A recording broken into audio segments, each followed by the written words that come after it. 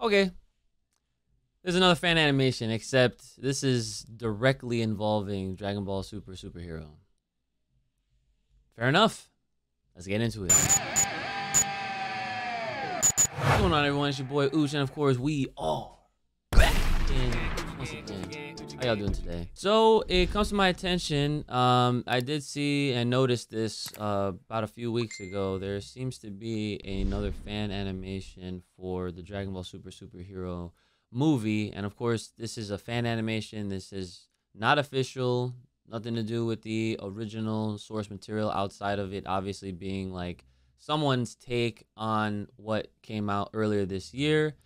And I saw it briefly, as far as like I saw like an image of like what seems to be a Cell Max fused with the Gammas, which is a concept that myself and I'm sure a lot of others might have predicted to take place in the superhero film. Obviously, you're just looking at the history, you know, it kind of spells itself out, where once we figured out that the Gammas were androids and that this was going to be a Gohan-centric movie, I definitely was one of the first few to say that, yeah, I'm pretty sure Cell is going to make some type of return, and he did, except it wasn't the original Cell. It was obviously a whole new Cell. I'm sure everyone at this point already knows it is in the form of Cell Max.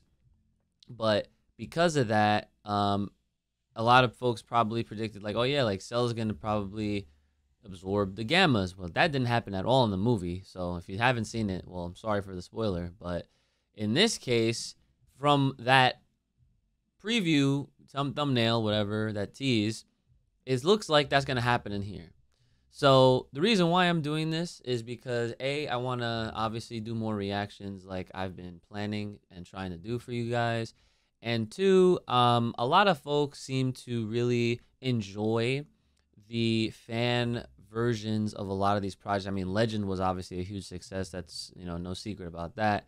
And I know that there's other work. So I guess this is me letting you guys know as a reminder to let me know of other good fan works, whether they're animations, preferably animations, or any kind of really dope manga.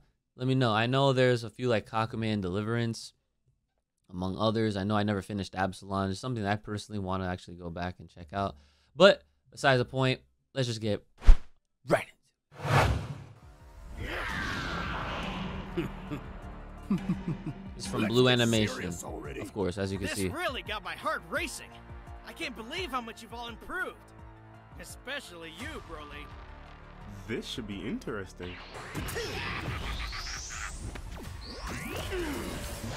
He used the Ghost Kamikaze. Time's over, Gamma 2. I don't think you can defeat them alone. Together it should be easier.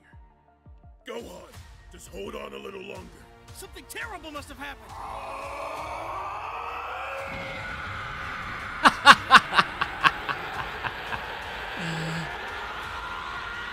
Okay. Okay. Now show me your power. Cell! Release my daughter! Now that I've absorbed Gamma 1 and 2, you could say I'm new and improved again. You can absorb as many androids as you want, Cell. That won't... Is this Super Saiyan 4 Gohan? I don't know. Let's find out. stop me from ripping you apart. It is. That's awesome. Fan project by Blue Animation. Okay, cool. Release date. Oh wow, so it's not out yet, but I could tell that it may come into play, I want to say, by Christmas, possibly. All right, so I guess while we're here, I guess we could like kind of talk about some of the things that we're noticing different, right? There's a little breakdown, I suppose. So right off the bat, I mean, what was different from Superhero versus this? Well, it seems like Goku, Vegeta, and Broly are now directly training with Beerus. Beerus is a little bit more involved, which usually, normally, I mean, well, I think it would have been interesting if Beerus actually had more of an involvement rather than trying to not really hit on Chi-Lai, but he obviously took an interest in her and wanted to spend a little bit more time with her. Of course, they was eating hella ice cream and everything in the movie. So like that's the first little thing right there. But the thing is, right? And this is why, I don't know, like fan works can really be a hit or miss. And I'm not like, this is not me trying to shit on Blue Animation. Animation wise, everything looks pretty cool, right? Everything looks kind of really dope. I know a lot of work goes into animation, but as far as the direction, right? That's kind of like where I draw a line between, you know, like why I don't really watch a lot of these works versus if I did or not.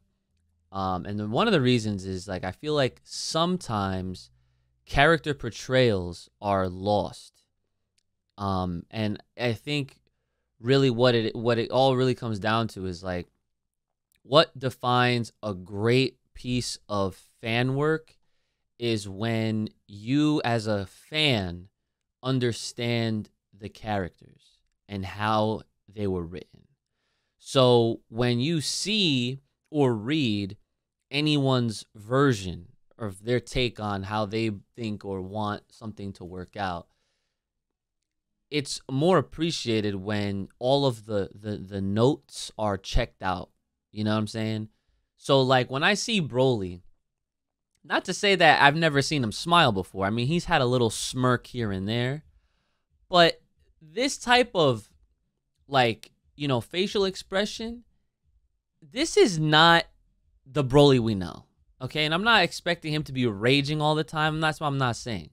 But as the Broly, man, I mean, I could just tell you right off the bat that he would not have this face on, even if they were all about to have some kind of grand sparring match or anything like that.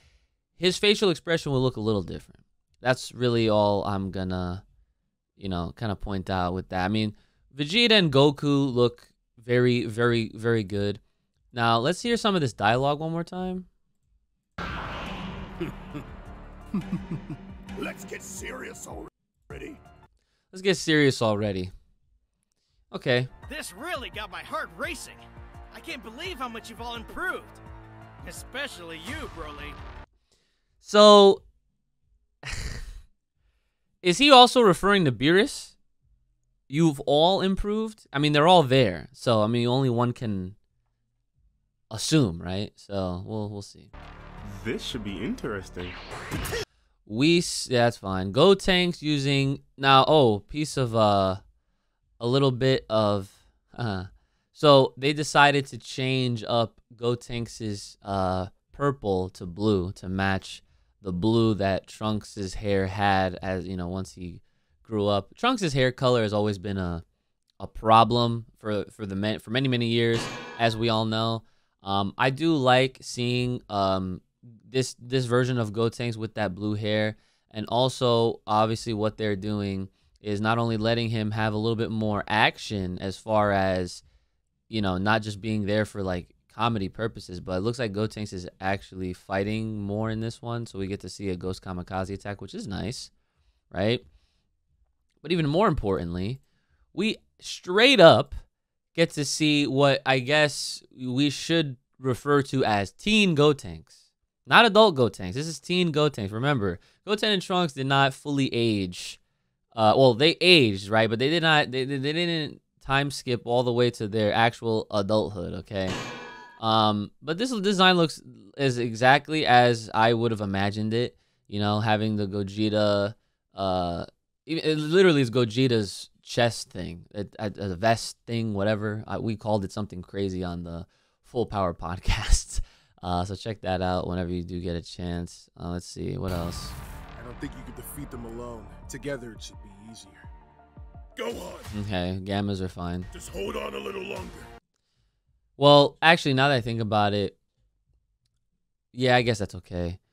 Now, Piccolo. Something terrible must have happened. He's all right. So, Goku saying something terrible must have happened almost kind of makes me feel like in this version, they understand, like they know what's going on back on Earth.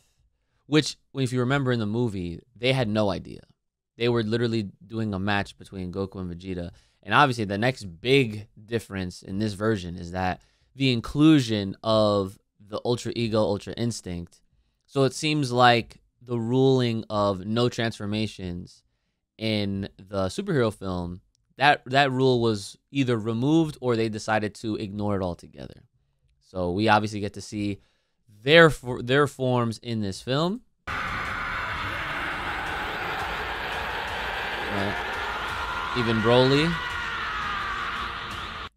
Yeah, and so here's another big one right here, right? So it seems like they're taking some of the dialogue that they already had mentioned early on, and you know, even you've improved so much. We've all improved so much, even you, Broly, and you could tell. Obviously, this is a controlled, enraged Super Saiyan Broly, which is dope to see, and I really do hope that this does eventually happen in the official version. But let's see. Now show me your power. Now here's another huge change, right? The Cell in this one is actually the original Cell. Okay, like so whatever reason, Dr. Hito right? They decided that they were not only just gonna remake Cell, they were gonna basically give him back, like give us the original Cell back, which I guess could have happened in the original movie, but you know that I'm sure this is what we were expecting. So it's almost like this fan animation is giving us some sort of expectation that some fans out there would have I expected to see. I know that if I was gonna make a prediction that Cell was gonna come back, that it would have been nice to have that happen so we could hear, you know, the dialogue and Cell, you know, just being himself. Cell, release my daughter. Now that I've absorbed. All right, so Cell definitely. Well, okay, so that's another big difference. Cell is the one that kidnapped Pan. Like, okay, all right, and now obviously this is the big one that everyone was expecting to happen. So Cell Max, if we're gonna still call him Cell Max, is with the Gammas absorbed, which is exactly what we expected to happen. Looking back in history, Cell absorbed 1718, right? So that much was obvious. Gamma 1 and 2, you could say I'm new and improved again. New and improved again, right? Okay. You can absorb as many androids as you. So what the fuck is okay? So here's what I don't understand. Okay, how did we get here? Everything else I could kind of understand, but why in the world is Gohan going Super Saiyan 4? And this brings me back to why I like fan works are fun. They can be entertaining. It's cool to look at, but when you really break it down like I'm doing right now, it's like a lot more questions than answers. But I mean, we made it this far. We're this deep in. So I'm gonna, of course, watch the full version whenever that's live, and then give like more of an impression on it, or give you guys more of my impressions on it once I see the whole thing. Obviously, this is a teaser trailer, but like, if we know that Gohan goes Beast, and we know that this man has no tail, is he getting a tail in this one? A. B. Is he doing this without a tail? I mean, I'm sure we see it right here when he throws a punch. Look, it's right there. Yeah, see, boom. The tail's in there. So I'm just curious, right? Because this is another like little I guess piece of, I don't know, a note, I guess I could say, that it's just like, if we understand out of all the characters, right, that if anyone is to be going or tapping into this Super Saiyan 4 primal instinct form phase, whatever that I've been talking about for the last several years, it should be Broly first, just off of how that character was brought up, how he was fighting, how he was, you know, raging out. He tapped into his Ozaru without, you know, having the tail. And I feel like if that was expanded upon, that he would essentially be the first to do that. And I also mentioned saying how, like, if he did have a tail, I feel like he would force through or just straight up transform into an Ozaru, but that's besides the point. This makes me even way more confused as to how Gohan got here now. maybe it's because of that Beast. What's not gonna make sense is that if he goes Super Saiyan 4 and then Beast, I don't know what to tell you. I don't know what to tell you. So this is a fan project, right? Dragon Ball Super Superhero by Blue Animation, right? So yeah, that's it. So like I said, there's many reasons why I don't really follow too many fan projects. A lot of the reasons I, of course, talked about in detail, but like I mentioned already, I am aware that there is a big audience of folks out there that are fans of Dragon Ball that like watching and seeing everyone else's takes. I mean, I guess it's also another thing to look forward to now that we don't really have anything as of this moment to, I guess, look forward towards. I mean, even though there are rumors that we are getting the anime return announcement very soon, which obviously like and subscribe so that way once the news does drop, obviously I will be talking more about it and giving you guys my thoughts as that news starts rolling out. Yeah, I mean, this kind of reminds me a little bit more of how back in the day when we didn't have any Z, or we didn't have any Super, but like we didn't have Dragon Ball Z coming back until Battle of Gods, right? And back during that time, it made perfect sense to really kind of look at any like good looking fan work. And back then, like I said, I came up on Absalon. I never finished it, but and the reason, one of the reasons being is because it was one man band, Melavelli. He straight up was the only person working on his work, and it took him like a year or more just to make like one episode, which makes perfect sense because there's, like I said, there's a lot that goes into animation. I understand that much. So again, not criticizing the animation itself, just because obviously everything looks clean and crisp, looks good, but I'm really more worried and focused on the context and the storytelling in this version. So I will be doing a reaction for whenever this does come out, the full version. Let me know your thoughts about it in the comments below. Like, share, subscribe. Hit me up on Twitter. All those supporting links are going to be in the description as always. Make sure you guys are taking care of yourselves. May the power protect. Keep it locked, loaded right here on this channel. Stay safe, stay clean, stay safe. See you guys next time.